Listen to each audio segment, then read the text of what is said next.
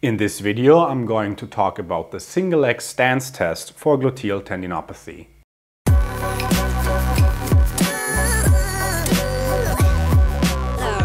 Get our very own assessment ebook and mobile app. Links are in the video description. Hi and welcome back to Physiotutors. Gluteal tendinopathy, which falls under the nowadays used umbrella term Greater Trochanteric Pain Syndrome, abbreviated as GTPS, is part of the differential diagnosis in patients with lateral hip pain.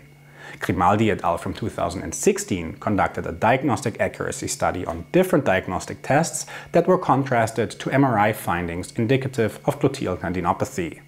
The single leg stance test was the most specific test in the study, with a sensitivity of 38% and a specificity of 100%.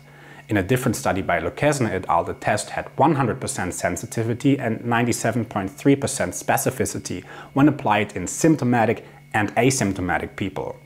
Grimaldi's study setup mimics clinical situations better, as we don't usually see the asymptomatic patient, and judging from their findings, a positive test can practically establish that gluteal tendinopathy is present, though excluding the condition with a negative test is not possible, which is why we give it a strong clinical value in including the condition. To conduct the test, have the patient standing next to a wall with the affected leg furthest from the wall. The patient touches the wall with one finger of the unaffected side at shoulder height for balance.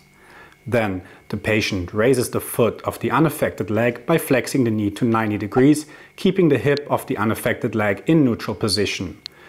This position is maintained for up to 30 seconds.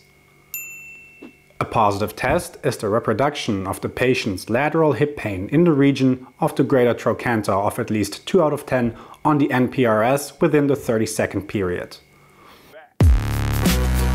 Alright, this was our video on the single leg stance test. We recommend that you continue by watching the video on greater trochanter palpation, as this was the test with the highest sensitivity in the trial, by clicking on the left.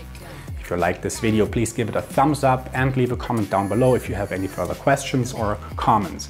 Please subscribe to our channel. It's completely free and it helps us out a lot. And make sure you check the links in the video description to find links to our ebook or assessment app and other ways how you can support this channel.